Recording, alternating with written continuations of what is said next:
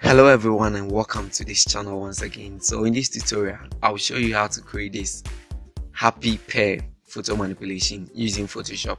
So let's get to the video. Now I've already opened my resources over here. So in doing this manipulation you need a pear or the fruits that you're going to use, and then you need maybe a laughing baby perhaps.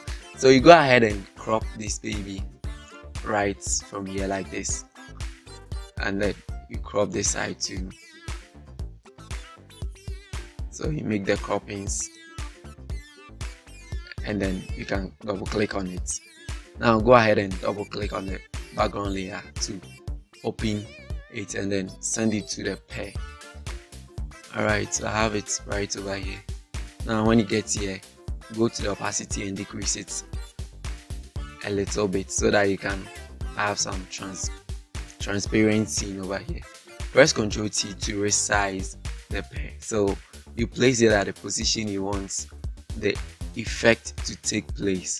So somewhere around this place will do.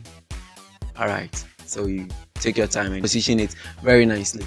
So when you are done, go ahead and select the layer mask, but then hit Alt on your keyboard before clicking on the layer mask so that it will provide you this background, black background over here. When you are done, go ahead and select your brush to make sure that the foreground color is white, and then you make sure that the hardness is also 0%. Now increase the brush size a little bit and brush off the areas that you want. So around this area, and I want here, and I want this, the mouth around this place also. So you have it like this. But then I forgot to set the opacity back to 100%, so you do it and you have a better view. Now when you are done with this, change the color to black again, and then you can brush off this area. You can zoom in to get it very clear. So you brush off the areas you don't want like this. So brush off.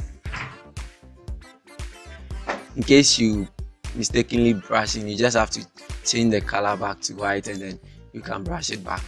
So you clear this area also. I don't want the nose and this part. I don't want this. So we are almost done. Now the next thing that you are going to do is to set the blending mode of this particular layer to luminosity. Now you have it has blended with the color of the pear, but we want something a little bit brighter.